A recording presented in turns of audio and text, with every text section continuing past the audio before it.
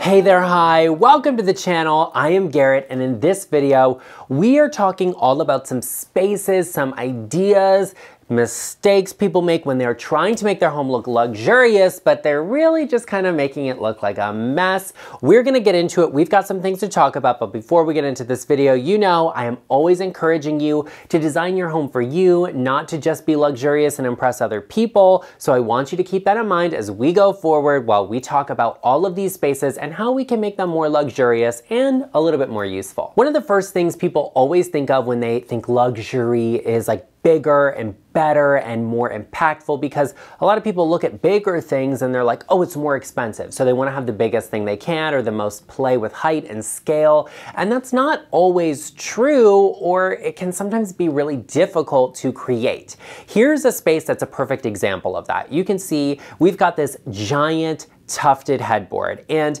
tufted headboards were big for a while. They fell out a little bit because people associated tufting with glam, even though like that's absolutely ridiculous because tufting has been around as long as furniture has been, but that's not the point. I like this headboard because not only is it tufted, it has wings. And if you're going to do tufting, do wings on the headboard because it immediately makes a piece feel a little bit more classic and therefore more timeless. So I think this is really great. I like the color of it. I actually like the wall color of this space. I think is really pretty, but the issue we're having here is this headboard is so big and these lamps are so big that they're making the bed actually look really low. And that makes it feel a little bit uncomfortable, right? Like there's too much of a play in scale. Something else I want to point out to you here is actually the height of the nightstand in comparison to the height of the mattress. Now, if you like really high nightstands, that's okay. But generally, you want the top of the nightstand to be level with the top of the bed. And here, the nightstands are taller, and then we have taller lamps on them, which makes it even more difficult.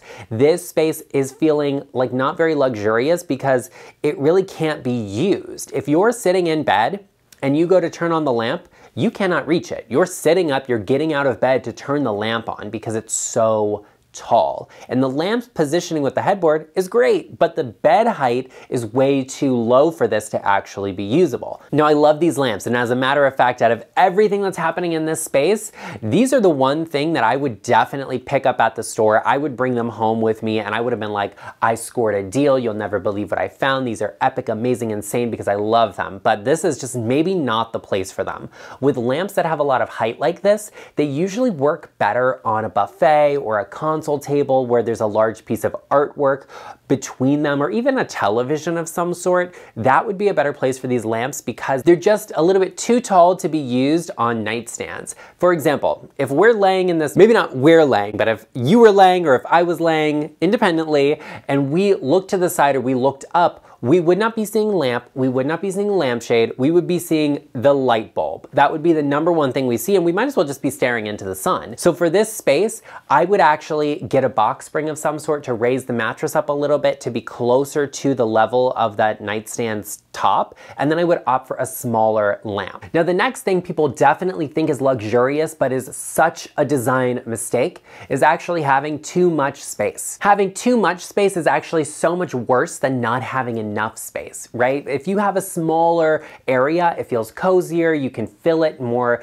easily with pieces of furniture, and those spaces can often have more defined layouts and floor plans that you have to stick to. So you're limited in what you can do, and that limit actually makes it easier to design and decorate. But when you have a very large space that can fit a lot of furniture in very big pieces, it just sometimes feels a little bit off, or like the scale is not correct. Here's an example of a space that has way too much space in the space. You can see it's a living room.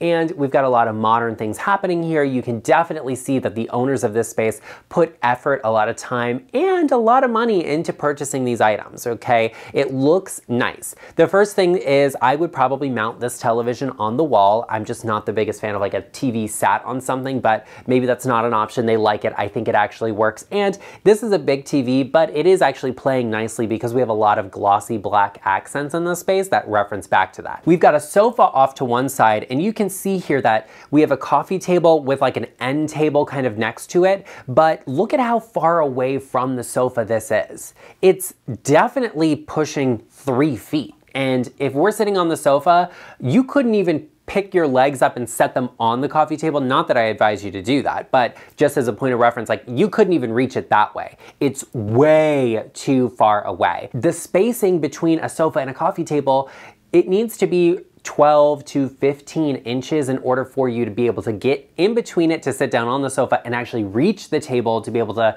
set something down on it, whether that's a drink or a television remote or set your book down, whatever. You need to be able to reach it. In this space, you're not reaching anything. And it's the same thing with all of the other spacing between that coffee table and the other sofa. It's way too far away, and do not even get me started on these chairs. I also want you to look at the spacing here between both of the chairs and the table that's between them. You couldn't even reach that sitting in the chair because of this kind of rolled arm detail these chairs have. There's way too much space here. So what would I do in that instance? Well, bring the coffee table over to the sofa, bring the chairs over to the coffee table, and we'd actually have a walkway of about 3 feet behind these chairs, meaning you could access this door so much easier. And it's making this room feel like so spaced out, like everything is just too calculated and not properly thought out, but overly thought out at the same time. It just does not feel comfortable or luxurious. Focus on having that 12 to 15 inch gap between the edge of a sofa or seating piece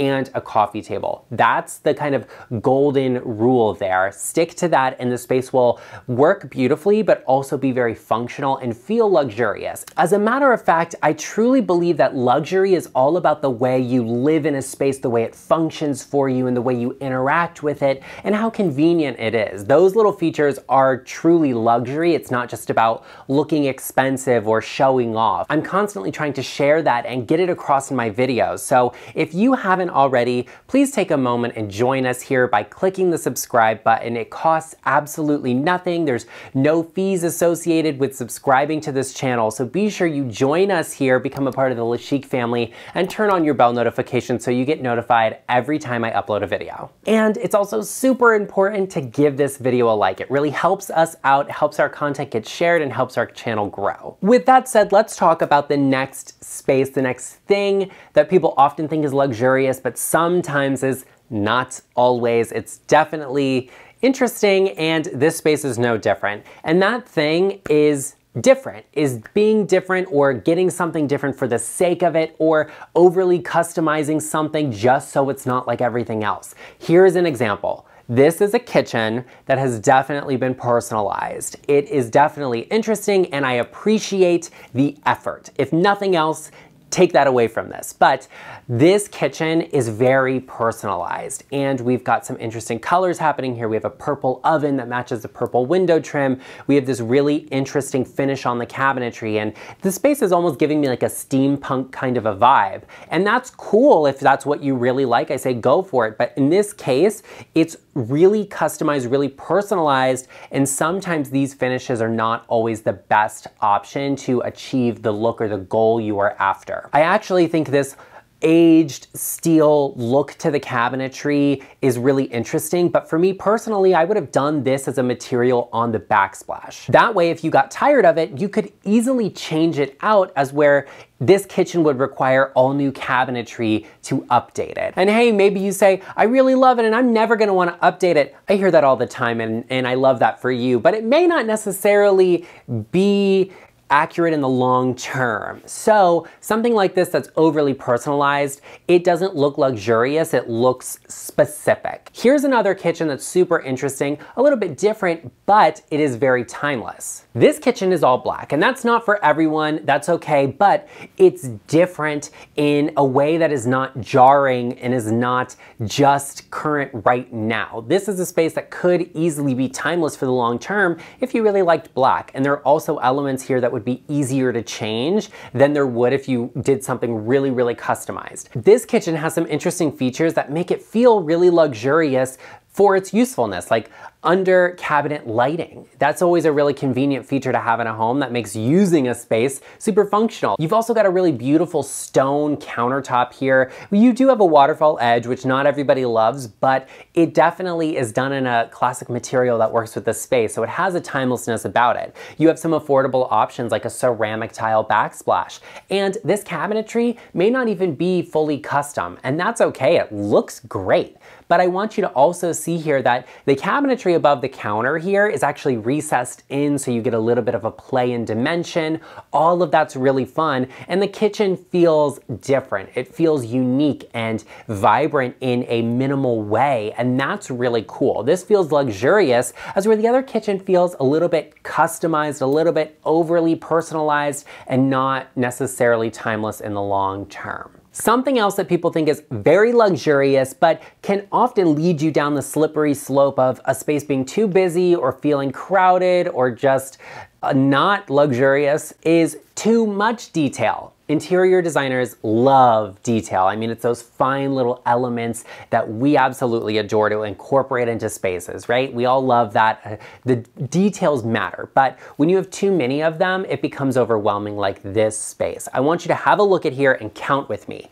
We have so many different finishes happening here that it is overwhelming, and we can't focus in on any one natural element. So we have brick as one element. We have this tan wall color as a second, which is very pretty, and I actually really like it. We have these chocolate brown drapes that they kind of read as purple, but they're brown. We have wallpaper on the ceiling, and that's number 4. We have this interesting green finish behind the sofa. That's 5. The wood floor is 6. And let's look at another view of the space here, where you can actually see we have an entirely different wall color that's green. That's 7, and the cabinetry is another color, that's 8. One more view shows the bar, which is a dark wood, and that's number 9. 9 finishes in one space is too many. It's way too many. Each wall in this space is a different color. The ceiling is something different.